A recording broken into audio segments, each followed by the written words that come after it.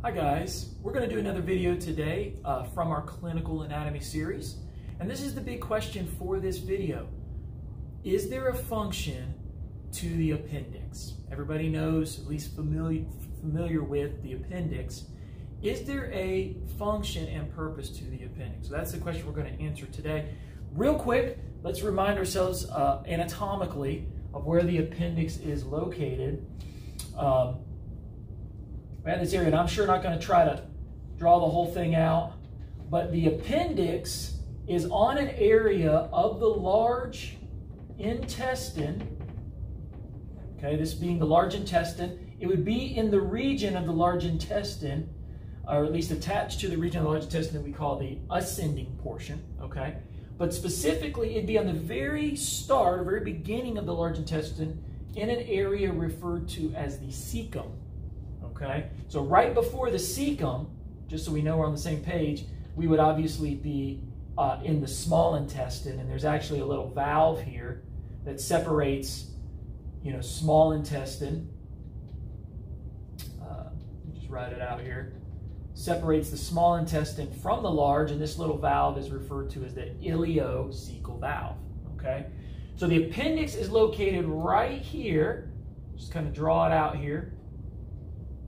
On the cecum, so it is technically on the large intestine, not the small, but it's really at this juncture, okay, between the small and the large intestine, again, on the cecum. So this would be our appendix, okay? The question is, does it do anything? I can tell you, I've taught anatomy a lot of years, and there are older books.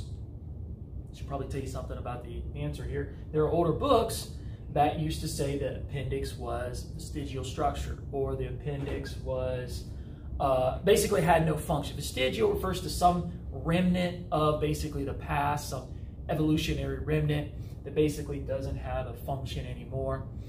It is not accurate to call the appendix vestigial, okay? The appendix also, again, in older anatomy books, they said, again, no function. But yes, the appendix does have a function. It is there for a reason. Again, it's not accurate to call it vestigial because it has a purpose. It has a function, okay? It had a function from the beginning. So the question is, what does the appendix do, okay?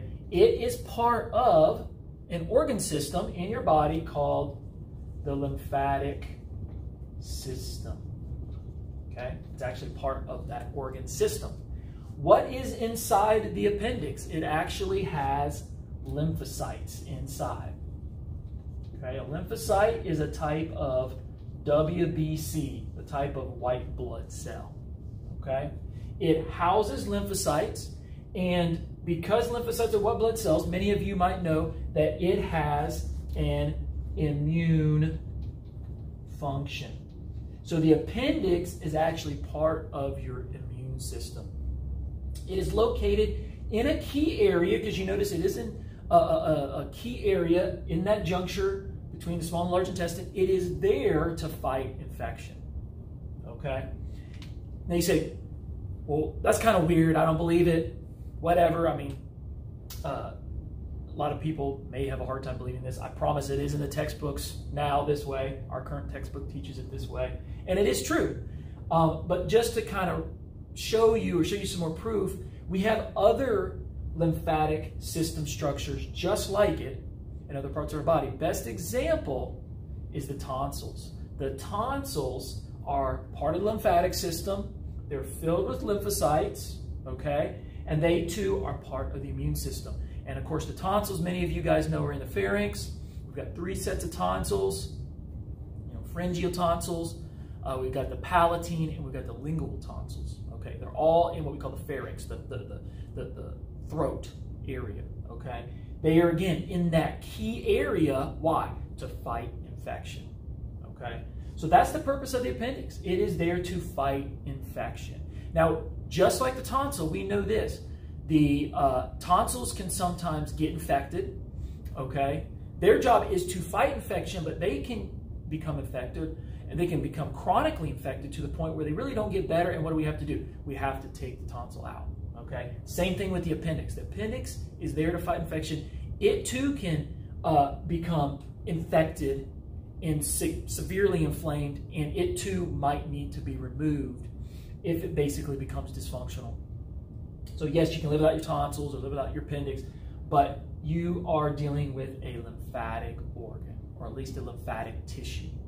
Okay, so just a little bit of information to understand the anatomy better. As always, good luck and good study.